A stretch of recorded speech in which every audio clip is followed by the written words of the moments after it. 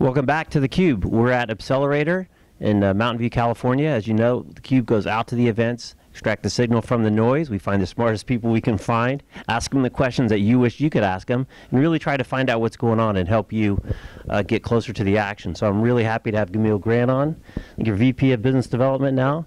Gamiel and I have been buddies for a long time, and Gamiel has a couple of interesting perspectives that we'll dig into. One, he's been always an enterprise guy. He never bought into the whole kind of crazy, some of the consumer stuff that wrapped up the valley over the last several years, and was recently at SAP Ventures.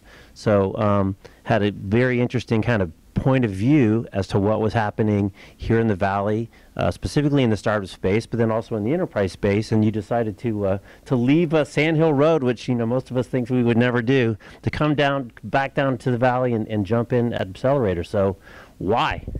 Yeah. Great question. So.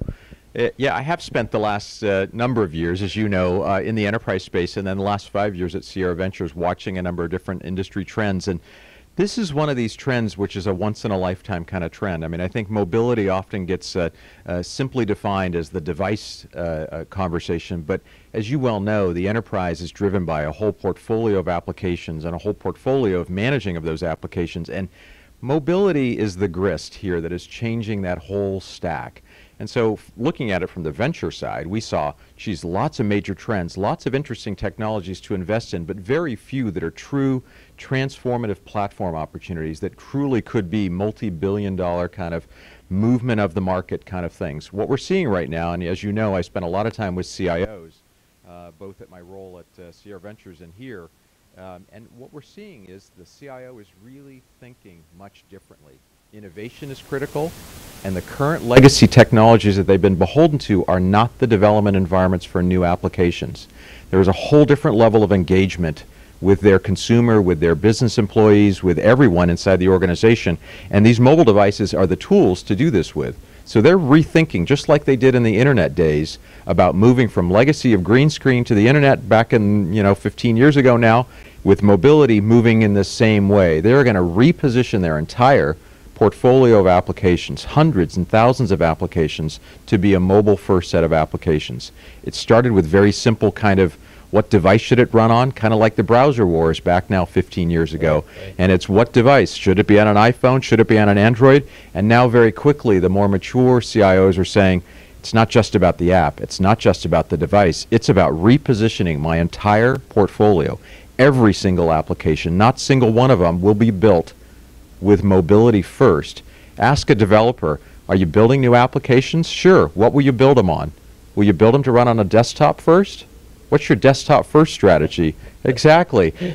Your desktop first strategy. So clearly everybody is building mobile first. And at some point we'll get over this concept that it's mobility. It will just be the common development environment. Yeah. Everybody in the organization building for a mobile app. Yeah. So it's ironic for those of you who know the Valley, we're only blocks away from Netscape. You bring up the early browser days and how transformative that was. But I want to talk to you. We talked a while back about what I thought was a really transformative story that you used about an insurance application. And I've been grilling the other guys earlier, and they're just not kind of getting there to the level of detail that we had that discussion. Yep. So I wonder if you could share with the audience, sure, what a mobile application means in something as simple as an insurance company that you just can't do with a laptop. Right. Yeah, great question. So every day I'm just blown away with how imaginative people are when they think about mobile first from an application standpoint. And the example you and I talked about was a company called Safeguard. Simple kind of environment, have a lot of people out cutting lawns and doing home inspections. Traditional model was take photos of the environment, stick it in a FedEx box and ship it back, and a few weeks later you get paid for the service you did. Geez, guess what? With a simple application of taking photos at the location, you can timestamp it. I know exactly whose device it is. I know exactly who you are. I know exactly where you are, time of day. That photo, very simple application, fundamentally transformed this whole Safeguard capture of information effort. and transform the productivity of this inspector team that are not necessarily employees. So the poor CIO at Safeguard has to figure out how to create an immersive application environment that's highly productive, and simply offering a new application that took the BlackBerry world of before, or the simple collaboration world and traditional photos, and captured into a single application that they can use is the kind of business productivity change that I think we're about to see take charge everywhere. I think everybody's going to begin to see that there's things that you can do on a mobile device that you could never do in a desktop.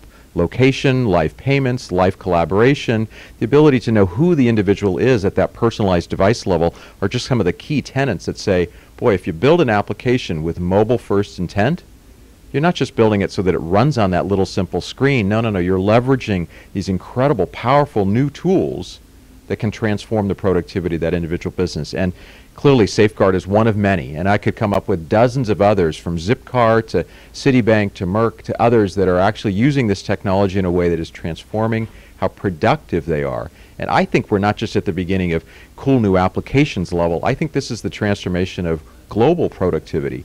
The world will change based upon devices being able to give real-time information in a way that we never had effectiveness before, and we're going to change productivity in an order of magnitude way, and the companies that do it first will scare their competition, and the competitive realm will take off based upon that. And again, I just think we're at the beginning of that overall race. It's funny. I just got a new one myself. They said now it measures barometric pressure. So if you can write a compelling app that integrates barometric pressure, then there's an app for that. So I want to shift gears and leverage your long experience with Sierra and running CIO summits, which I know you did a lot. And you know, to me, I think these poor CIOs are sitting there, right, and they've got the social trend, the mobile trend. This whole kind of what I do on the weekend, I want to be able to do during the week, and to bring my own device. How should they think about kind of prioritizing it, and what are some of the insights that you can provide to CIOs watching this that weren't fortunate enough to be at some of those events? Yeah, great question. So yes, CIOs are just overwhelmed, I think, with the quantity of things that they have to become really effective at. I mean, the traditional axiom is they spend 80 to 90% of their time just managing the legacy infrastructure, leaving them very little time to spend on new innovation.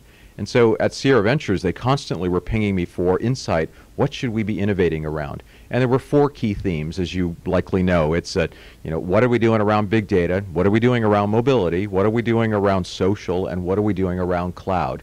Each of those, they're befuddled with how to leverage them. And in this situation, what is causing, and as I mentioned the Safeguard example, this is a CIO who said, this is not just about a cool application. This is about capturing data, from a big data analytics standpoint, leveraging cloud infrastructure, and building new applications that allow me to collaborate, social, in a way that's altogether different. So a mobile application is my example of how they can finally get in front of the process of innovating in a way that captures these 4 major tenets: social, cloud, analytics, and mobility together into a single thing. The application captures this information that I never was able to capture before. It now captures usage at a level that I didn't have as insight before. It captures the kind of dynamics around how an application is actually being deployed in a way that I never had access to before. And I can now use this information to make really predictive information about how I should be launching my business, and running this as a cloud infrastructure-based application. So in a way, it's the first real cloud opportunity. A lot of CIOs spend a lot of time working on virtualization for the last 5 or 10 years, quietly in the background. The end users like, so great, you've done virtualization, you consolidated 30 data centers down to 3. No benefit to me as an end user. The mobile device is the benefit to me, and really is the opportunity to create this new immersive application environment that, again, takes advantage of social, big data, and cloud infrastructures. And again, I keep telling CIOs, the ring is passing around on the Ferris wheel. This is your opportunity to grab it again and take charge, lead the business. That's interesting, is mobile is the way to kind of roll up all those trends. Exactly. And as we've been talking with the other guests, find a low-hanging fruit application so that you can deliver immediate value and show value to the team, which will then help guide your investment into more and maybe less immediate ROI type of opportunities. Well, Gamiel, thanks for coming on. We could talk to Gamiel forever. Go Stags. But we've got people backed up here, so we'll be right back with another guest. Again, you're on theCUBE.